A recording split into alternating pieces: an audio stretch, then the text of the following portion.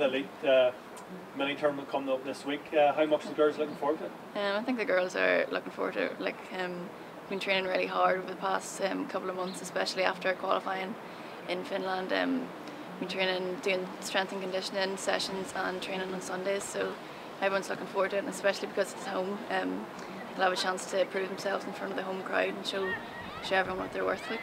And we'll be facing the likes of Norway, England and Switzerland. It's also be good to benchmark yourself against those teams. Yeah, they're obviously one of the top few countries in the world, like in women's football, and people may think that Northern Ireland maybe aren't as good, but we'll have a chance to prove ourselves, especially against England being one of our rivals. It'd be good to play against them and show everyone how good we are. Maybe like we've played them before and we drew with them, so we'll be hoping to maybe get a better result this time.